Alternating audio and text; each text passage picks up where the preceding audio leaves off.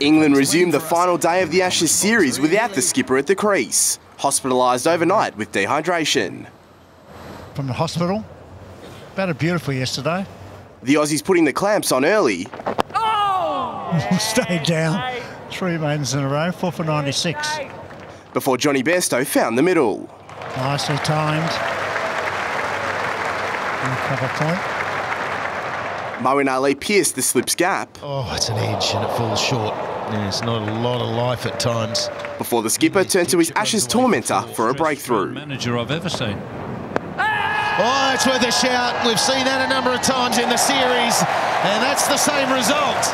7 times Nathan Lyon has got Moeen Ali, and that equals a record in the series. Joe Root returned to continue his innings, posting a 50. There it goes. There'll be a couple here, but that will be the Joe Root 50. All the batting is out of courage and leading this team after being in hospital this morning. Illness got the better of the skipper. Joe Root probably has retired ill once again and not made it out after lunch. Cummins continued his Sydney domination with a trio of scalps, taking his innings tally to 4 and his match tally to 8. Oh, that's a brute too. And it's a shoulder of the bat, it's glove or something. It's been given out.